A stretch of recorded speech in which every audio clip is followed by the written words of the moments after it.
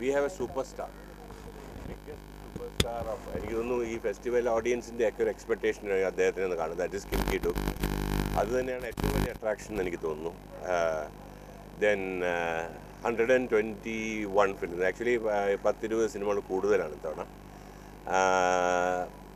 അതുകൊണ്ട് തന്നെ ഡെലിഗേറ്റ്സിൻ്റെ number of ഡെലിഗേറ്റ്സിനെ കൂടുതൽ ഇൻക്ലൂഡ് ചെയ്തിട്ടുണ്ട്. കാര്യം വെച്ചാൽ രണ്ട് സംഭവമാണ്. അതായത് തിയേറ്ററുകൾ നമ്മൾ ഒരു കഴിഞ്ഞ വർഷത്തിനെക്കാട്ടിലും കൂടുതൽ ഒരു തിയേറ്റർ, അജന്ത തിയേറ്റർ കൂടെ എക്സ്ട്രാ ആയിട്ട് ആഡ് ചെയ്തിട്ടുണ്ട്.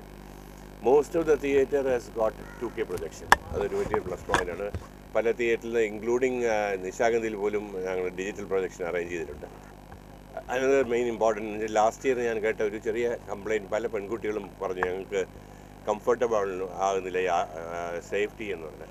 അതിനാണ് മെയിനായിട്ടും ഈ പിങ്ക് ഓട്ടോ എന്ന് പറഞ്ഞ സംഭവം ആഡ് ചെയ്തത്. പെൺകുട്ടികൾക്ക് വേണ്ടി മാത്രമുള്ള ഒരു ട്രാൻസ്പോർട്ട് സിസ്റ്റമായിട്ട് അത് മാറ്റിയിട്ടുണ്ട്, അവരുടെ സേഫ്റ്റിയെ നോക്കിയിട്ട്.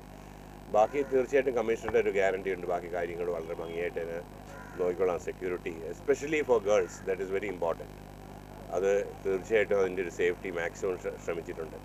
എനിക്ക് ധൈര്യമായിട്ട് പറയാൻ പറ്റും, ബോംബെ ഫെസ്റ്റിവലിലോ ചെന്നൈ ഫെസ്റ്റിവലിലോ ഗോവ ഫെസ്റ്റിവലിലോ കാണാൻ കഴിയാത്ത ഒരുപാട് സിനിമകൾ നമ്മൾ ഇൻക്ലൂഡ് ചെയ്തിട്ടുണ്ട്.